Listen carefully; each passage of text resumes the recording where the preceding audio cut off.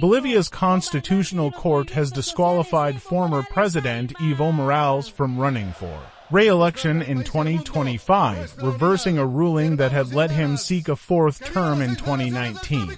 It said on its website that term limits provide an ideal measure for ensuring that someone does not perpetuate themselves in power. Bolivia's first indigenous president, Morales first took power in 2006 and was extremely popular until he tried to bypass the constitution and seek a fourth term in office in 2019. He won that vote but was forced to resign amid deadly protests over alleged election fraud and fled the country. He returned after his then ally Luis Arce won the presidency in October 2020.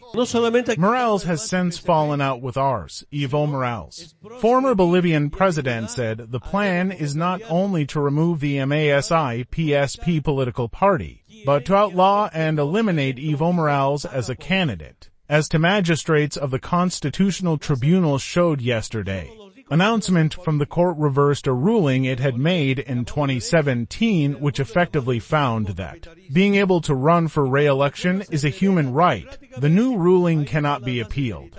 Morales denounced the new ruling as evidence of what he called complicity against him among judges, the government and the right wing in Bolivia. The court's decision means that people in Bolivia can serve no more than 2 terms as president, either consecutively or not.